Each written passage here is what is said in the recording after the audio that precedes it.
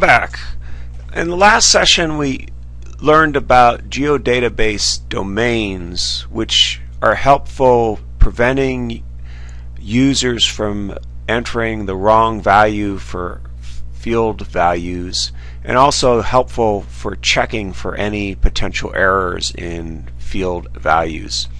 In this session what we're going to do is geodatabase topology, which allows you to check for potential errors in spatial relationships among layers.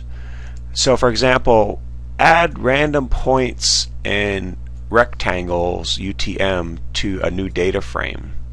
And what we want to do is we'll go to the table of contents, and instead of list by drawing order or list by source, go to list by selection. And then right mouse click on random points and make that the only selectable layer. And then we'll edit that layer. So right mouse click on random points and edit. And then use the edit tool and grab some random points and just move them so they're outside of a polygon. And then save your edits and stop editing. Database topology occurs at the feature dataset level, so if we right mouse click on our feature dataset and then new topology, so we get this new topology wizard, and what we'll do is just click on next, and then we'll name our topology. So our topology will be points in rectangles, whatever you want to call it. No spaces.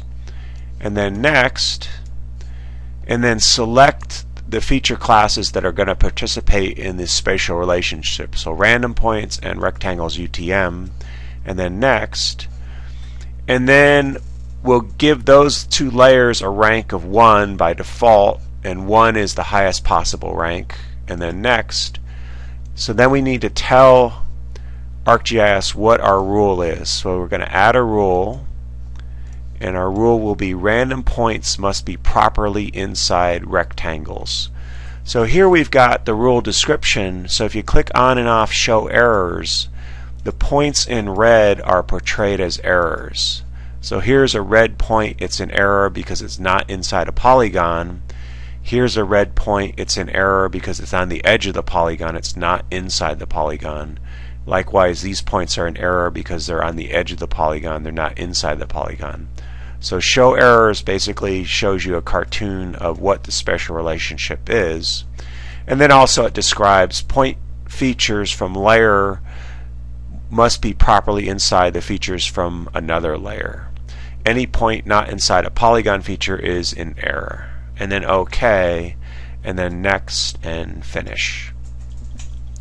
So that creates a topology, and it says, would you like to validate? So would you like to make the spatial relationship check? Yes. So that gives us a new topology object in our feature dataset, and if we right mouse click and go to properties, it has a tab for errors. So let's generate a summary. Did it find any errors?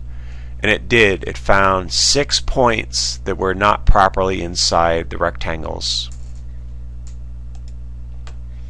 Okay, so then what we could do is we'll go to our table of contents and let's add a new data frame. So insert data frame and remove our old data frame.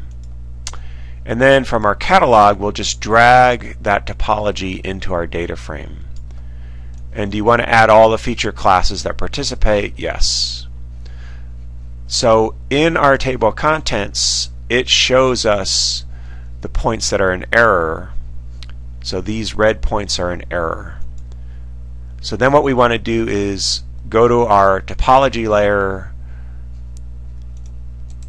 properties, and then symbology. So uncheck line errors and uncheck aerial errors. So we've got point errors symbolized by this symbol, and you could change that if you want. So I could make it a smaller symbol, for example. And then just check that layer on. So there's our errors we need to fix. So once again what we can do is we'll edit our random points and get those points inside rectangles. So once again, if we go to List by Selection, right mouse click on Random Points and make that the only selectable layer, and then Edit Random Points. So start editing. So then we'll grab our random points and put them inside polygons.